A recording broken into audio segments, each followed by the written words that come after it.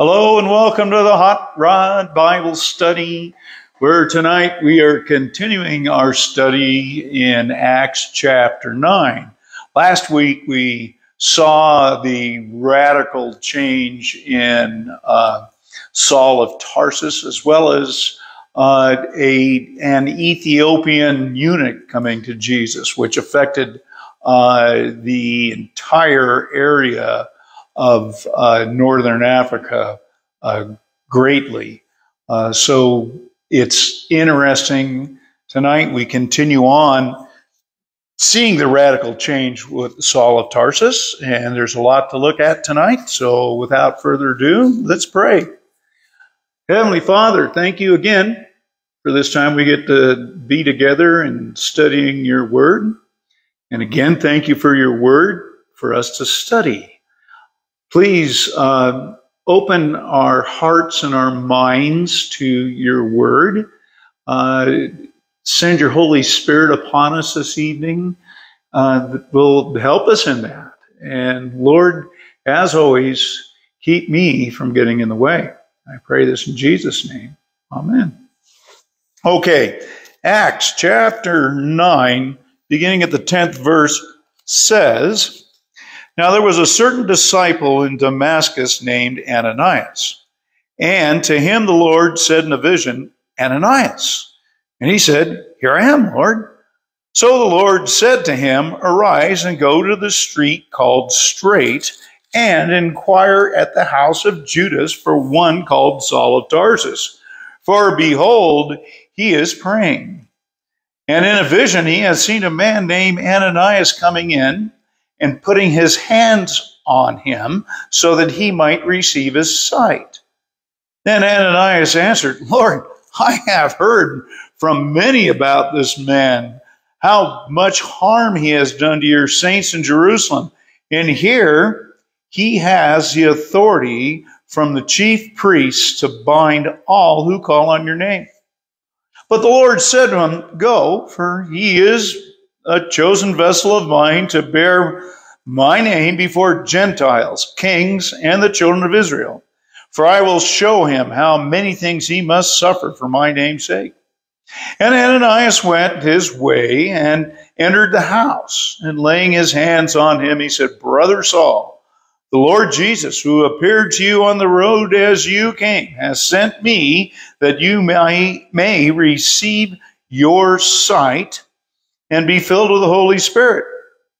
Immediately there fell from his eyes something like scales, and he received his sight at once, and he rose and was baptized. So when he had received food, he was strengthened. Then Saul spent some days with the disciples in Damascus. Immediately he preached the Christ in the synagogues, that he is the Son of God. And all who heard were amazed and said, 'Is this not he who destroyed those who called on this name in Jerusalem, and has come here for that purpose, so that he might bring them bound to the chief priests?' But Saul increased all the more in strength and confounded the Jews who dwelt in Damascus, proving that this Jesus is the Christ. Now after many days were passed, the Jews plotted to kill him. But their plot became known to Saul, and they watched the gates day and night to kill him. Then the disciples took him by night and let him down through the wall in a large basket. And when Saul had come to Jerusalem, he tried to join the disciples, but they were afraid of him and did not believe that he was a disciple. But Barnabas took him and brought him to the disciples, and he declared to them how he had seen the Lord on the road, and how he had spoken to him, and how he preached boldly in Damascus in the name of Jesus. So he was with them in Jerusalem, coming in and going out, and he spoke boldly in the name of the Lord Jesus and disputed against the Hellenists. But they attempted to kill him. When the brethren found out, they brought him down to Caesarea and sent him out to Tarsus. Then the churches throughout all Judea, Galilee, and Samaria had peace and were edified. And they were walking in the fear of the Lord, and in the comfort of the Holy Spirit, they were multiplied. Now it came to pass, as Peter went through all the parts of the country, he also came down to the came down to the saints who dwell in Lydda. There he found a certain man named Aeneas, who had been bedridden for 8 years and paralyzed. Peter said to him, Aeneas, Jesus the Christ heals you. Arise and make your bed. Then he rose immediately. So all who dwelt in Lydda and Sharon saw him and turned to the Lord. At Joppa there was a certain disciple named Tabitha, which is translated Dorcas. This woman was full of good works and charitable deeds which she did. But it happened in those days that she became sick and died. When they had washed her, they laid her in the upper room. And since Lydda was near Joppa and the disciples had heard that Peter was there, they sent 2 men to him, imploring him not to delay in coming to them. Then Peter arose, went with them. And when he had come, they brought him to the upper room. And all the widows stood by him weeping, showing the tunics and the garments which Dorcas had made while she was with them. But Peter put them all out. He knelt down and prayed. And turning the body, he said, Tabitha, arise. And she opened her eyes, and when she saw Peter, she sat up, and he gave her his hand and lifted her up. And when he had called the saints and the widows, he presented her alive. And it came known throughout all of Joppa, and many believed in the Lord. So it was that he stayed many days in Joppa with Simon, a tanner. Now, that's a lot to go through, but we're going to hit it hard. All right. Verse 10, certain disciple in Damascus named Ananias. Now, he was a regular guy. He was not an apostle nor an evangelist, just a regular guy. And to him, the Lord said in a vision, Ananias. Now, it was probably more of a still small voice instead of the slap you upside the head and blind you with light sort of a deal that happened to our hero Saul of Tarsus. So here he replies, Ananias, as he said, here I am, Lord. Reminds me of Samuel in the book of 1 Samuel in the Old Testament. Samuel was dedicated as a priest. His mom, Hannah, did this, and he was living there with Eli, the high priest. And in the middle of the night, Samuel keeps hearing this voice calling him Samuel, and he goes into, Eli, and Eli says, yep, I didn't call you. Keeps going. Finally, Eli recognizes that it's the Lord. And so he says, tell you what, here I am, Lord. And that's what Ananias is doing here. Here I am. It's a great example for us. When we hear the Lord call us to doing something, we ought to say, here I am, Lord. Whether it seems like something that we're capable of doing or not, it's something we ought to do. Verse 11 says, so the Lord said to him, arise, go to the street called Straight and inquire at the house of Judas for one called Saul of Tarsus. The Lord was very specific on where and whom Ananias was to minister. Now, it says, for behold, he is praying. Now, it made me wonder this. I wonder how his prayers were different after he came to Jesus. Because remember, he was a Pharisee, and he was sure trained on all the specific prayers are laid out for the day and all that. What was his prayer life like after coming to Jesus? Just a thought, kind of interesting. Now, verse 12 says, and in a vision, he has seen a man named Ananias coming and putting his hands on him so that he might receive his sight. Then Ananias answered, Lord, I've heard from many about this man, how much harm he has done to your saints in Jerusalem. He said, now, wait a minute. I know this guy is one mean motor scooter, and I don't necessarily want to put myself in that area. But, verse 14, verse 14, he continues to say, and here he has authority from the chief priest to bind all who call on your name. All of those who are of the way, remember, early name for Christians, those of the way knew exactly what Saul had been doing. And again, this guy's a mean motor scooter, and they don't want anything to do with him. Now, verse 15, but the Lord said to him, said Ananias, go, for he is a chosen vessel of mine. God chooses the most unlikely people for his vessels to bear my name before Gentiles, kings, and children of Israel. For I will show him how many things he must suffer for my name's sake. No longer having all the rights and privileges that he had as a Pharisee. Okay? Now, again, God uses the most unlikely of us for his purposes. Can you imagine a Pharisee called to preach the gospel to Gentiles? Remember, Jews didn't much care for Gentiles, and Pharisees were those pretty hot dog people, as my friend Greg O'Peen would say, the religious mafia, right? Called on him. It's just as most unlikely a hot rodder called to preach the gospel to. Same thing. God calls on the most unlikely to do these things. Now, verse 17, and Ananias went on his way, entered the house, laying hands on him, said, Brother Saul, the Lord Jesus, who appeared to you on the road as you came, sent me that you may receive your sight and be filled with the Holy Spirit.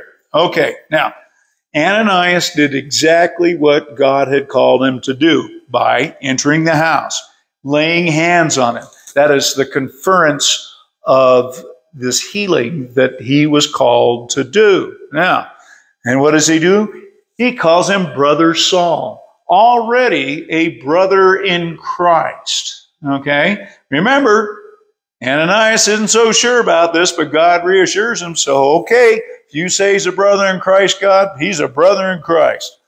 So he goes on to say, Lord Jesus, who appeared to you on the road as you came, has sent me that you may receive your sight and be filled with the Holy Spirit. So not only was he cured of physical blindness, but spiritual blindness as well. Verse 18, immediately there fell from his eyes something like scales, and he received his sight at once, and he arose and was baptized. Again, radically changed by Jesus Christ. Now, verse 19, so when he received food, he was strengthened. Remember back in verse 9, he hadn't eaten for 3 days. Then Saul spent some days with the disciples at Damascus. Remember, he initially had come with papers to imprison these guys, and now he's hanging out with them. What a change, what a change. Verse 20, immediately he preached the Christ in the synagogues. You know, he was a well-known student of a well-known rabbi, Gamaliel, okay? And so he would have been, and being a Pharisee, he would have been invited to preach in their synagogues, okay? So immediately he preached the Christ in the synagogue, said he is the Son of God. And all who heard this were amazed. I wrote down flabbergasted, you know, to be kind of like, whoa, what are you guys, what's going on here? And they said, is it not he who destroyed those who called on this name, the name of Jesus, in Jerusalem, and has come for that purpose so that he might bring them bound to the chief priests? These guys knew that Paul had these papers to come grab these guys and bring them back and prosecute them for blasphemy. And again, the sentence for blasphemy is death. Okay, so they knew exactly what he was doing. It says here in verse 22, but Saul increased all the more in strength. The New Living Translation says, his preaching became more powerful and confounded the Jews who dwelt in Damascus, proving that Jesus is the Christ. Now, how did he do that? Through Scripture, just as Peter did back in chapter 8 to the Ethiopian eunuch, using Scripture to prove Jesus as the Christ. Verse 23, Now, after many days were passed, the Jews plotted to kill him. Let's look at Galatians chapter 1, verses 13 through 18, where it says, "For you have heard of my former conduct in Judaism." This is now Paul, then Saul speaking. He says, "How I persecuted the church of God beyond measure and tried to destroy it. And I advanced in Judaism beyond many of the contemporaries of my own nation, being more exceedingly zealous for the traditions of my fathers. But when it pleased God, who separated me from my mother's womb and called me through his grace to reveal his Son in me, that I might preach him among the Gentiles, I did not immediately confer with flesh and blood, nor did I go up to Jerusalem to those who were apostles before me. But I went to Arabia and returned again to Damascus.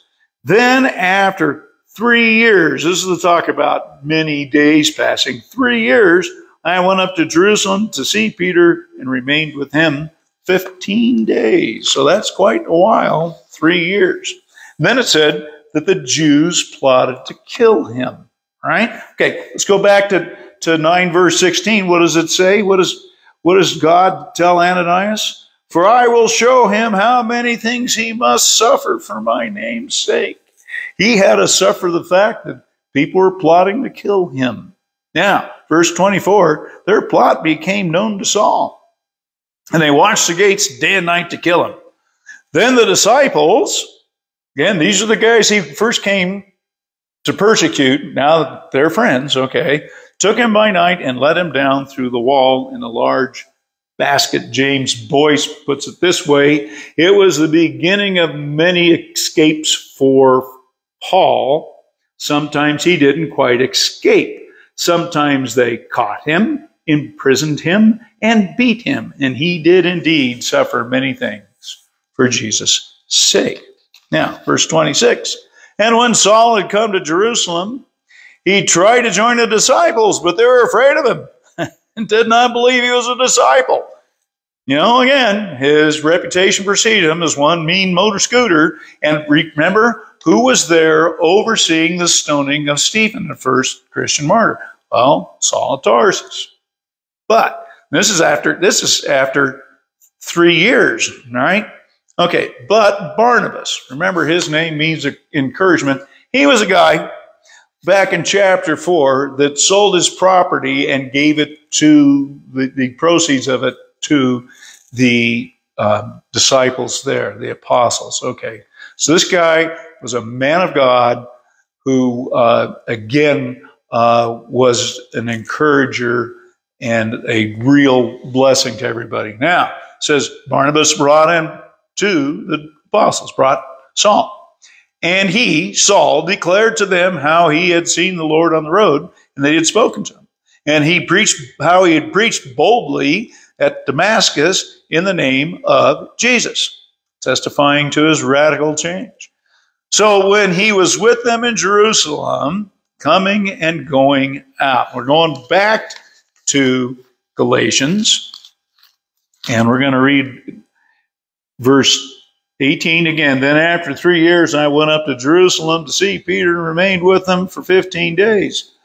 19 says, "But I saw none of the other apostles except James, the Lord's brother." Okay, so he was coming and going out of here, hanging out with Peter and with James. Now, verse 29, "He spoke boldly in the name of the Lord Jesus and disputed against the Hellenists." Remember, we've heard about the Hellenists before. They're the Greek-speaking Jews. And here he is pretty much picking up where Stephen left off. Pretty interesting how that worked out. Now, remember, Paul's mother was a Jew. His dad was a Roman citizen. So he could speak Greek and Hebrew and probably more languages than that. I don't want to say that for certain. Now, verse 30 says, "When the brethren found out, they brought him down to Caesarea and sent him out to Tarsus." Now, let's look at this. Williams puts it this way: Tarsus was one of the great cities of the ancient world. with an excellent harbor and strategic placement at trade routes. It was especially known as a university city, being one of the three great educational cities in the Mediterranean world.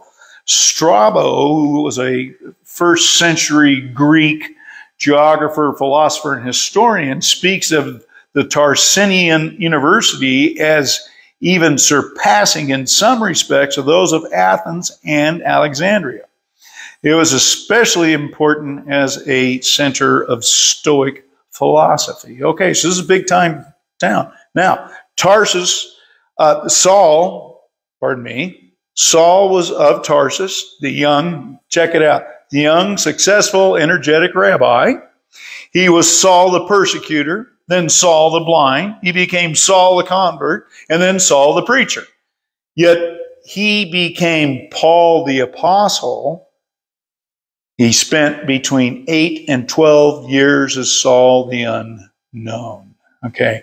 Those were not wasted years. They were good and necessary years. So here we have Saul making this radical change, although overnight it moved many years before he really got into being the arguably the greatest evangelist to ever walk this earth. And walk, I mean literally. Now, verse 31, then the churches throughout all Judea, Galilee, and Samaria had peace and were edified and were walking in the fear of the Lord and the comfort, Paraklesis, the comforter, Greek, okay, of the Holy Spirit, and they were multiplied again. Exponential growth in the church. The book of Acts shows us time and time again the exponential growth in the church with the receiving of the Holy Spirit. Now, it came to pass, as Peter went through all parts of the country, that he also came down to the saints who dwelled in Lydda. Now, that's about 35 miles northwest of Jerusalem. It's currently the site of Ben Gurion Airport, just outside of Tel Aviv. So this is still there. Okay. Now, there he found, by the direction of God, a certain man named Aeneas, who had been bedridden 8 years and was paralyzed. Peter said to him, Aeneas, Jesus the Christ heals you. Arise and make your bed. Just as Jesus said to the paralytic, right, in Mark chapter 2. So then he rose immediately. So all who dwelt in Lydda and Sharon is the plain in which Lydda is located, okay, saw him and turned to the Lord.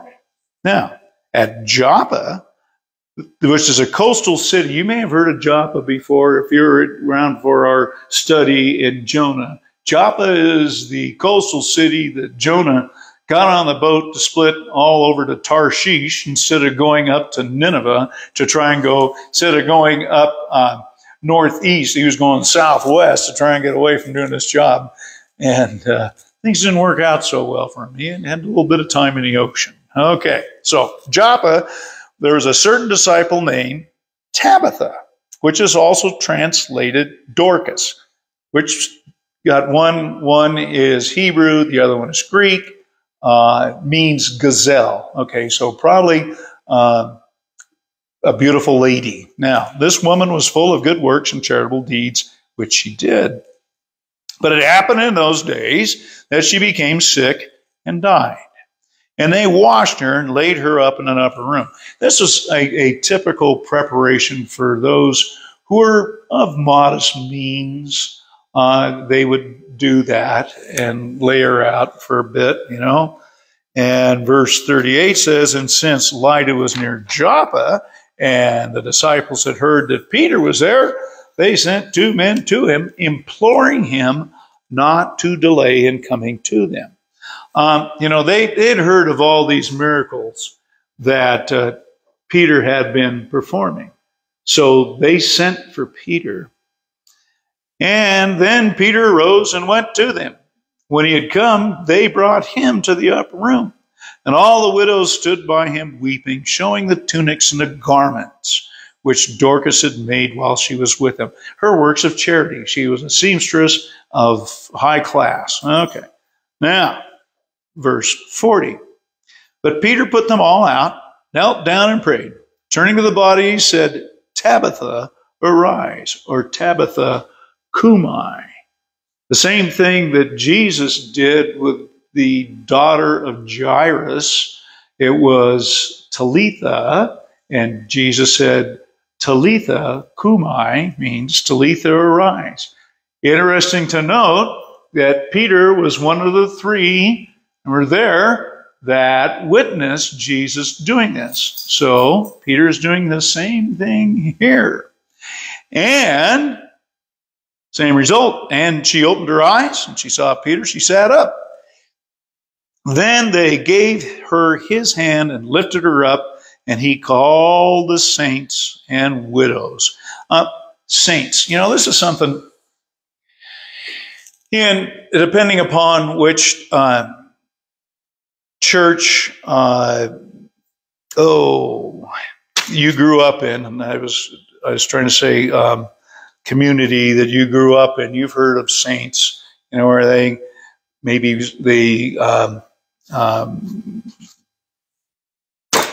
I'm having words escape me. Yeah, you know, got all these different saints. But you know the saints are? Those of us who are washed in the blood of Jesus. At that time, it was the same thing. I heard a really great sermon by Pastor Lowell Seabrass, one of the guys that was a great mentor of mine, and I didn't really realize he was mentoring me at the time. But he said about that, he says, you know, you don't have to be beatified. That's what the word I was looking for, to be a saint. It's not you are a saint because you're washed in the blood of Jesus. He said, yeah, you know, there could even be even Saint Willie, just because, you know, Saint Tom, Saint Mark, you know, all these different people that we know, all of us who have been saved by the blood of Jesus and recognize us, we're all saints. And again, it's not by our good works. If it was by our good works, Jesus wouldn't have had to pay the price for our sins on the cross. We are saints through the blood of Jesus. Remember that. Now, said, and he had called the saints and widows, and he presented her, Dorcas, alive. And it became known throughout all of Joppa, and many believed on the Lord, hearing again of the Lord's power. You know, it wasn't Peter who, revived her. It was not Peter who revived her. It was Jesus using Peter. Just as Dr. Luke, being the one writing this book, he didn't do it on his lonesome. God used him. All the books, all the 66 books in the Bible, God used the authors to write these things. They didn't just come up on it on their own. Now, verse 43. So it was that he, Peter, stayed many days in Joppa with Simon, a tanner. Now, why would they have that? Why would Luke write that down? What is so important about Simon being a tanner? Well, here we go. According to the laws of that time, a tanner had to live at least 75 feet outside a village because of his constant ritual uncleanliness. Okay, and G. Campbell Morgan put it this way: the trade of a tanner was held in such supreme contempt that if a girl was betrothed to a tanner without knowing that he followed that calling, the betrothal was void.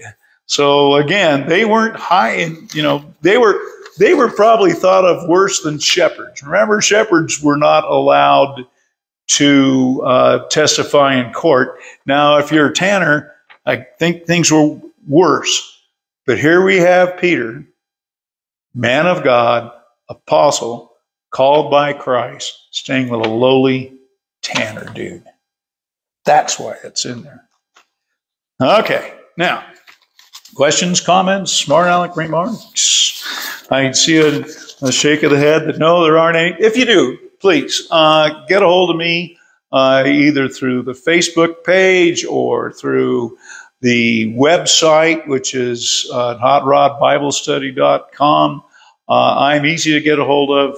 If I say something that's wonky, please talk to me about it. And because, again, I'm certainly not infallible. One more thing I'd like to mention is in 2 weeks, we will be having the Hot Rod study on a Wednesday night. That's the 22nd of May, as Pam and I will be en route on the 23rd, that Thursday. So write that down. I'll also obviously promote it on the Facebook page and all, that it will be on Wednesday, the 22nd. Something unusual, but that's good. And with that,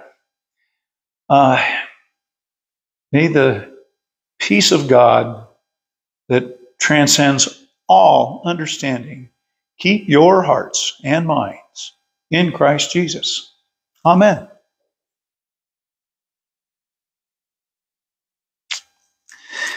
And there's nothing you can do. It has to.